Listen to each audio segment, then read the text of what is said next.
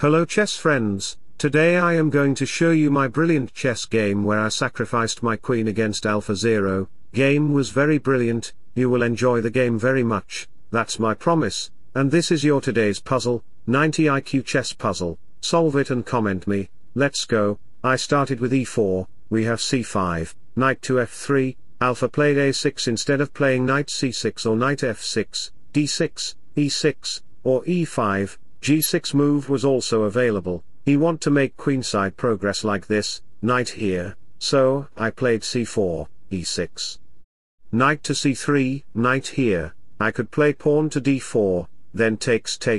but I choose to play bishop e2. Alphazero strikes the kingside with g5, because he is a Stockfish subscriber, he want to play bishop here, then g4, h5, bishop to d4 to target this, queen here to add pressure. Okay, I responded with d3, Alpha pushed his pawn to g4, knight d2, targeting on this pawn, we have h5, knight b3, threatening to push the d-pawn, so queen arrives on f6, bishop e3, targeting this pawn with two pieces, so knight d4, knight to a4.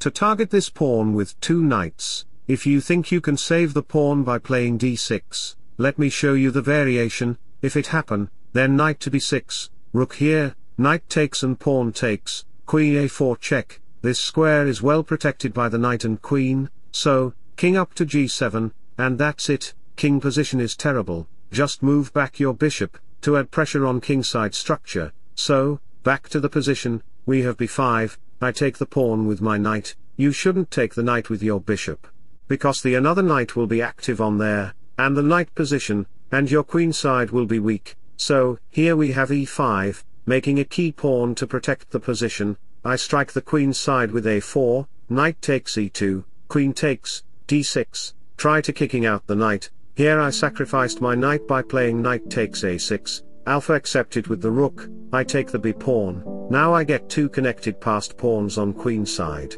And at the same time Alpha will attack on my kingside with his gh pawn if I dare to play short castle, Alpha moved back his rook, I played castle, knight here, d6, bishop g7, if you take it then pawn takes, and there is no benefit, so, rook slides to c1, I want to play rook c7, then b6, queen check to the king, and just push the b-pawns, so Alpha castle short, I played d5, closing the position, now Alpha can't defense properly his queenside with his kingside pieces, queen on g6, rook goes to c7, to target this. So rook here, knight backs to protect it, Alpha played f6, Alpha pushed all his kingside pawns to attack my king structure and open the king position, you cannot take the f-pawn because there is bishop takes, bishop will be activated on there, rooks will be connected, so, I played knight to c4, f4, bishop, back to d2, Alpha played h4, this pawns are so aggressive, I played a5 ignoring the threat, here Alpha's idea is to push the g-pawn. There is lot of variations, if you take it. Then bishop will come to target this, Alpha played g3 as his plan, I played a6, ignoring all the threads of Alphazero because I am Stockfish, and chess friends, if you want to play like me then you can like and subscribe to my YouTube channel to get more episodes, Alpha played f3, pawn takes, or queen takes can't even possible, let me show you why, if queen takes pawn happen, then rook here to get the file. If you try to save the queen by playing queen d3, then pawn takes check, king here, then h3. Threatening to take the pawn with the supporting of the queen, then push it, and if you take the pawn, then it's not bishop takes h3 check, it's queen to g1 check which is a killer move, king here, then pawn promotes into a new queen, rook takes and takes, with the supporting of the rook, there is mate in one move, king to e3 then bishop h6, which called checkmate, which means your king gets trapped, so, back to the position, we have g takes f3, bishop to h3, threatening to play pawn takes check. King slides then queen g2 checkmate, so after pawn takes,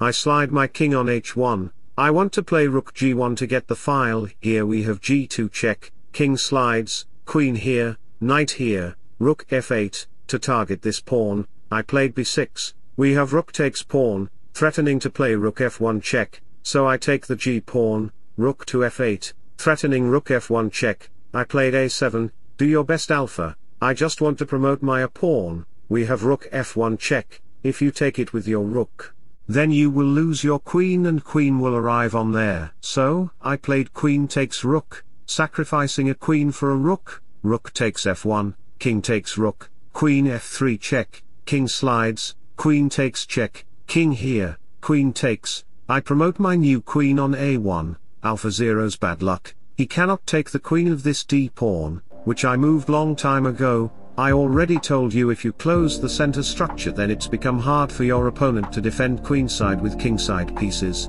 so king here, rook takes e7. I want to sacrifice my rook on g7, because queen and rook is enough to checkmate the black king, so, Alpha played queen f1 check, bishop blocks, queen d3 check, king slides, queen c4 check, bishop blocks, now the king is totally safe on there, queen cannot catch the king. We have bishop f5, rook takes check, rook check, king here, queen check, king g5, rook g7 check, bishop blocks, h4 check, king to f5, queen check, king here, rook takes, queen to e2, b7, check, blocks, queen check, king slides, queen here, rook check, takes.